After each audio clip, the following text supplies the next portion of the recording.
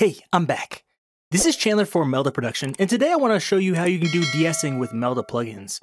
I'm actually going to show you 5 different ways, and that's because there's no Melda de-esser or MDynamicSer or anything like that, but there's lots of plugins that can actually do this, so let me show you how you can do it. So I have this little vocal sample here. It sounds like this. Here, I'm going to try to reduce the sibilance of this sample. She sells seashells by the seashore. So we're going to try to reduce some of those S sounds, which I'm doing right now. I probably need to use a de-esser on this, but whatever. I'm going to kind of do a little bit too much here just so you can hear what it's doing. So it might sound a little bit dull, but of course you can adjust all this to taste. What we're going to use first is MCompressor. This is the free one that comes with a free bundle, but you have to maybe pay a few dollars to unlock it. But you can go ahead and do that if you want. Now we have the default settings here, but there's actually a de-esser in here. So click on this, de-essing. I'll show you the difference between this is default and this is when de-essing is on. The most important thing here is the side chain. Now this is going to cut off everything under about 2,500 hertz. And if you want to hear what this is doing, all you have to do is just listen to this and click this little speaker button here. Here, I'm going to try to reduce the sibilance of this sample. She sells seashells. So that's what we're hearing, and that's what's going to be reduced. Since this is a compressor, it's not going to target the high frequencies. It's just going to duck everything whenever they play. Now, the output's a little bit low here, so when I turn this off, I'm probably going to raise that up just so you can hear it a little bit better. Here, I'm going to try to reduce the sibilance of this sample. She sells seashells by the seashore. Now, as you can hear there, I'll loop this. This is actually reducing it quite a bit, but just so we can hear it, I'm going to reduce it a little bit more. She sells seashells by the seashore. She sells seashells by the seashore. She sells seashells by the seashore. She sells seashells by the seashore. She sells seashells. Now, I did quite a bit of reduction there, maybe a little bit too much there. And I'll turn it on and off. I tried to level match it, the input and the output, and I'll just turn it on and off so you can hear it. She sells seashells by the seashore. She sells seashells by the seashore. She sells seashells by the seashore. So this is one way you can do this. Obviously, you can mess with these a little bit more if you want more smoother sound maybe. I did a bit too much. I'd probably reduce that threshold there, just so you're not doing quite as much gain reduction. You hear a bit of pumping there, and I'm just doing this just so it's very clear what's happening. You probably want to use more subtle settings for an actual recording. Now, next let's move into MDynamicMB large. This comes with MDynamicMB. So if you have this, you can easily do it. I'm not sure if there actually is a de-esser in here for this, but we can use this to de-ess. Just like before, what we're going to do is reduce a certain frequency band. So this first band here, don't need to do anything to it. So we're just going to turn the processor off. Next one, the highest band, let's turn that one off too. And let's just use the middle band. And what we're going to do is we're going to move that into an area where we think we might hear some sibilance. So we're going to solo it here. We're going to play it. And just listen to what's happening. We don't even need this on yet. She sells seashells by the seashore. She sells seashells by the seashore. She sells seashells by the seashore. Okay, so if I think that is the area that I need to reduce, what I'm going to do is just maybe drop the attack here. I think the release is fine. Everything else is probably fine. And we're going to just use the processor here, and we're going to reduce this. Make sure we have a ratio here, maybe 4:1 or so is good. And we're just going to reduce the threshold until it's reducing the gain here. She sells seashells by the seashore. She sells seashells by the seashore. She sells seashells by the seashore. She sells Now I moved it down quite a bit. If you think like, I don't want to move it down because there's not such good resolution down here, what you can do is you can use the temp gain, and that will kind of move the gain up and then move it down. So you're not actually going to increase the actual gain and volume, but it will push more through this compressor like this. She sells seashells by the seashore. She sells seashells by the seashore. She sells seashells by the seashore. She sells seashells by the seashore. So now let's put it all together and let's hear it. She sells seashells by the seashore. She sells seashells by the seashore. She sells seashells by the seashore. Now it seems okay, but maybe let's just reduce it a little bit more for the sake of the video so you can hear it. She sells seashells by the seashore. She sells seashells by the seashore. She sells seashells by the seashore. She sells seashells. And of course, you can move the frequency band to cover more or less area depending on your personal needs. So of course, adjust this yourself, but I'm just showing you how you might go about doing it. So hopefully that gives you a good idea there with MDynamicMB. Let's go to the next one. We have MAutovolume. I think I probably showed this before in another video, but it was a long time ago, so let's do it again.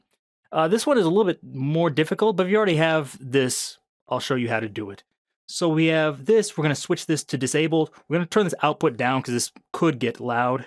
And what I'm going to do is just click listen. I'm going to turn this high pass up and maybe the low pass too, to just kind of zero in on the sound. So this is going to be the detector, and when it's actually playing, you're not going to hear this, but this is just what the actual detector is going to be hearing and what it's going to respond to. So let's do this. She sells seashells by the seashore. Another thing, make sure you turn it on. Here we go. She sells seashells by the seashore. She sells seashells by the seashore. Okay, that's what it's listening to. Make sure I have that output down. And now this should be following it. And it should, actually turn the look ahead up. It should be reducing at S sounds. She sells seashells by the seashore. She sells seashells by the seashore. She sells seashells by the seashore. She sells seashells by the seashore. She sells seashells by the seashore. She sells seashells by the seashore. She sells seashells. Now that's reducing it, but just a little bit. I'll do the bypass and bypassed. She sells seashells by the seashore. She sells seashells by the seashore. She sells seashells by the seashore. She sells seashells by the seashore. She sells seashells. So you can hear there's quite a difference in as far as brightness and S sounds go. This reduces it. So that's a way to do it if you have MAutovolume. Let's go to the next one.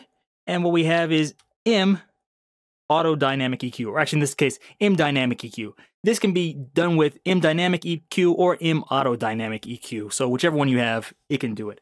So this one also has a few presets here. So if we have this De-esser here, this will do this automatically. And it has a few different settings here. We can move it around if we want. She sells seashells by the sea. Again, got to remember to turn it on. She sells seashells by the seashore. She sells seashells by the seashore. She sells seashells by the seashore. It also has some other ones, like for example, 3 bands or even 3-band aggressive here, like this. She sells seashells by the seashore. She sells seashells by the seashore. She sells seashells by the seashore. She sells. So you hear it there, if I move the gain all the way down, it even gives me kind of a lisp there. You can do this yourself if you want to just do this manually. Just take one of these and use the auto listen to find where that sibilance is, like this. She sells seashells by the seashore. She sells seashells by the seashore. I'm hearing it there. Then just right click this node here, gain down to 0. And we have all this stuff here. What we want to do is I usually try to look at the threshold and try to move the threshold where I hear the S's, like this. She sells seashells by the seashore. She sells seashells by the seashore. She sells seashells by the seashore. She sells. Okay, I'll move the dynamics all the way down. And then from there, actually, I might turn the RMS length all the way down too. And what I can do is, if I feel like I'm not getting enough gain reduction, I'll probably turn up the level gain like this. She sells seashells by the seashore. She sells seashells by the seashore. She sells seashells by the seashore. She sells seashells by the seashore. She sells seashells by the seashore. She sells seashells by the seashore. So as you can hear, it's reducing it quite a bit. There's also some other things too. If you think like, oh, maybe it's happening in octaves, we can use these harmonics here like this.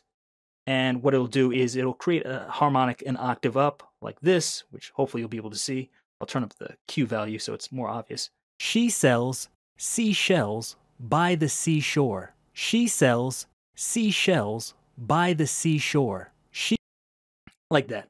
So there's lots of things you can do with this. If you don't want to go through all that and do it yourself, just use the De-esser 3 bands aggressive. That's the one I like.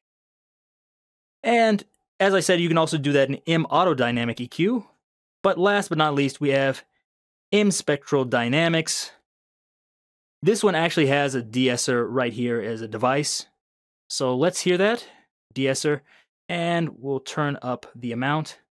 She sells seashells by the seashore. She sells seashells by the seashore. She sells seashells by the seashore. She sells seashells by the seashore. Okay, so as you heard, if I turn it all the way up, it's giving me a bad lisp. So I'll show you exactly what it's doing in here. If we look at the edit screen, it's just doing this with the threshold. Now, you can do this yourself if you want to do it manually. I'll show you quickly. Just use a default here. You can set the attack and release to whatever you want. Should be fine. And what we're going to do is use the threshold here. And you see it just looks kind of like a line here. Just add some nodes here by double-clicking. Maybe here and here. And, ooh, actually one here. And just bring this down here.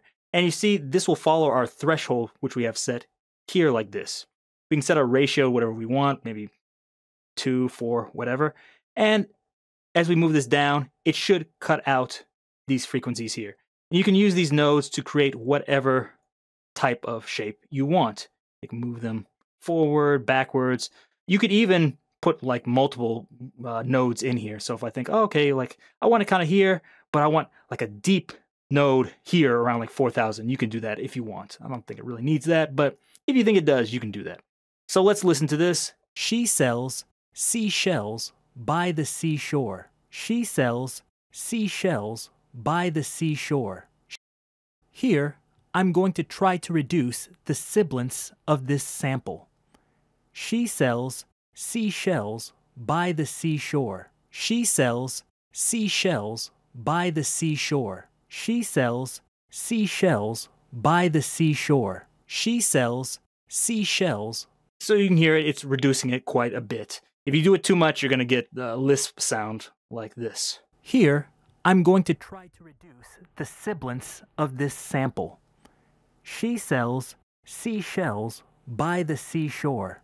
So you may not want to do that much, but that shows you how powerful this is.